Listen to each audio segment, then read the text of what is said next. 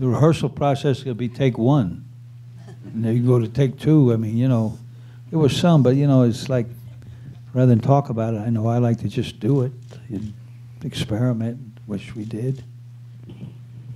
Ms. Spacek? That's just what we did. Exactly. We ran lines occasionally, and we had a read-through, but we only had 25 days to shoot, and we really didn't have rehearsal time. Sad but true. More sad.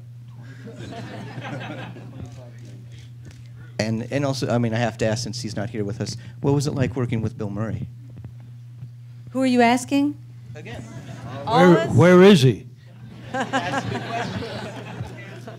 The best way of describing what it's like to work with Bill Murray is to say that it would not surprise me in the least if he just walked in the door right now. Which he won't, probably. Right.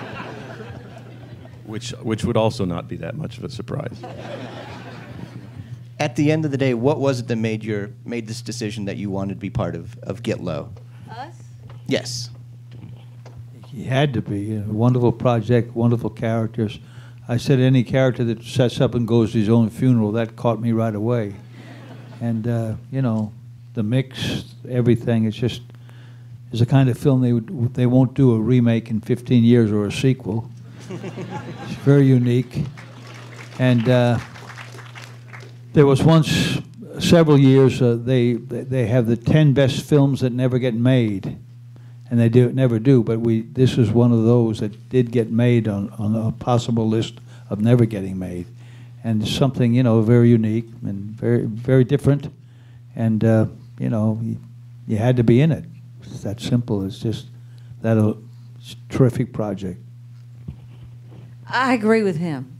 It was important. This is my wife's favorite film since The Apostle that I've done. In all those years, this is her favorite film. She loves this film, as you know, we all do up here.